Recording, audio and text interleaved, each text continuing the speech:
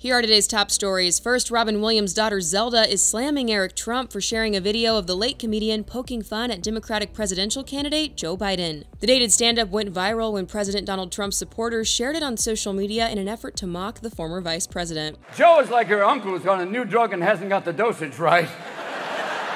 I'm proud to work with Barack America. He's not a superhero, you idiot. Come here.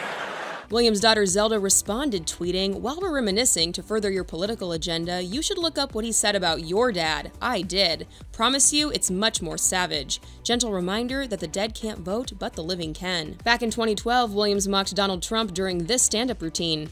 This is a man who said, "My daughter is hot." Even people in Arkansas went, "That's fucking wrong." That's just way out of place.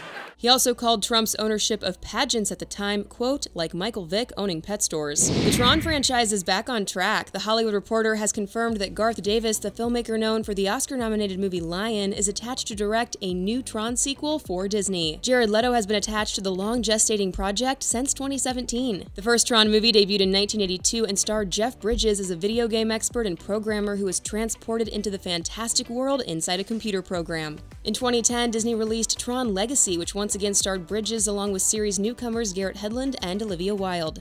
Your father was the creator. Where do I find him? Make it there alive, and he'll find you. And Antonio Banderas has joined the list of public figures who have contracted COVID-19. In a message written in Spanish and posted on Twitter on his 60th birthday, the actor said he was celebrating in quarantine, writing, "I want to make public that today I am forced to celebrate my 60th birthday following quarantine after having tested positive for the COVID-19 disease caused by the coronavirus." He added that he was relatively okay, just a little more tired than usual, and confident that he will recover soon. Thanks for watching. Don't forget to subscribe and hit the bell for notifications, and click right over here for all the latest entertainment news. For the Hollywood Reporter News, I'm Tiffany Taylor.